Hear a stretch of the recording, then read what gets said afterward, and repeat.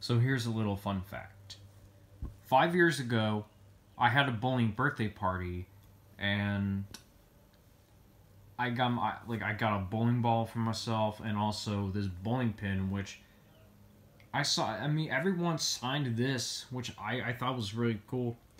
You know, it was signed by my loved ones and friends. It's just alright, because you know, you can tell that the ink is kind of fading a bit, but I thought it was really nice of them to go ahead and just make something like this, which I thought was really, really cool. Especially the face that one of my cousins made for me.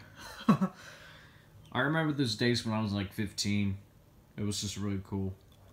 And if you don't know what it's from, it's actually from Cubica AMF or something like that, but I thought it was I'm telling you guys for now, I thought it was some kind of a cool experience I had, especially when I turned 15.